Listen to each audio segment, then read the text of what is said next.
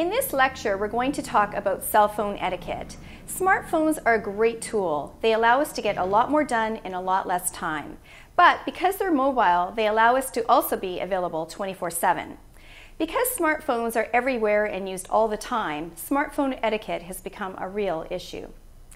Over the past few years, smartphone use and misuse has increased dramatically, and it causes everything from general disturbances to road rage. As technology evolves, so must our manners. A little techno-courtesy and a little common sense can make your technology experience a lot more pleasant for you and the people around you. So here's a typical example of what we often see. We will be at a meeting, at a restaurant, or just having a conversation with somebody, and suddenly their cell phone rings.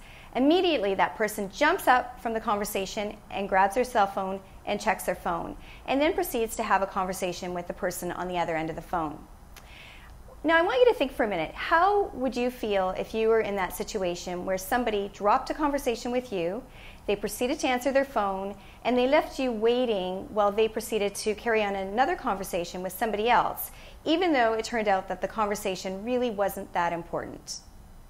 Most of us would feel disrespected, insulted, hurt, or angry. Leaving somebody standing there while you make an unimportant phone call is just plain rude.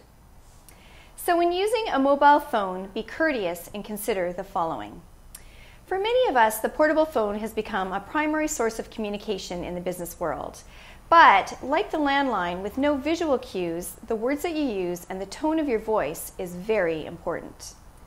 Use the same level of courtesy that you would with a landline. When you answer the phone, smile. The caller can hear it in your voice. And always use a professional sounding greeting, including your name.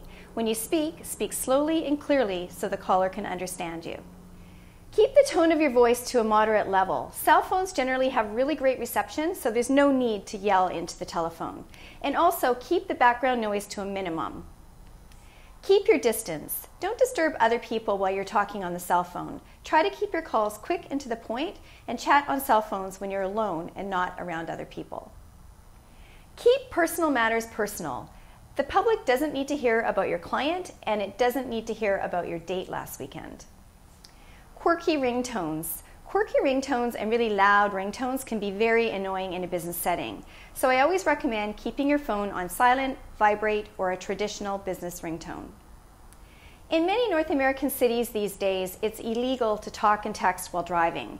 So make sure that you use a hands-free device for your safety and the safety of those around you.